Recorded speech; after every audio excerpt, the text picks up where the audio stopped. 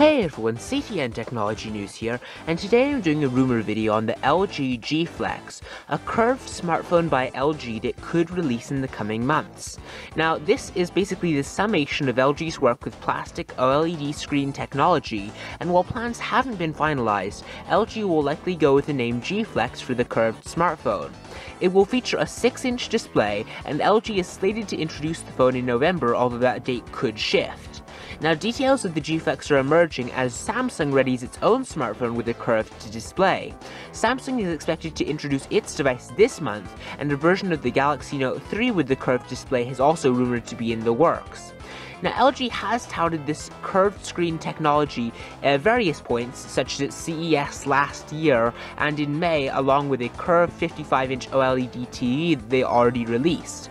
It's been a busy time for LG. The company has just released its flagship G2 smartphone, and Google plans to launch an LG-built Nexus 5 in the next several weeks.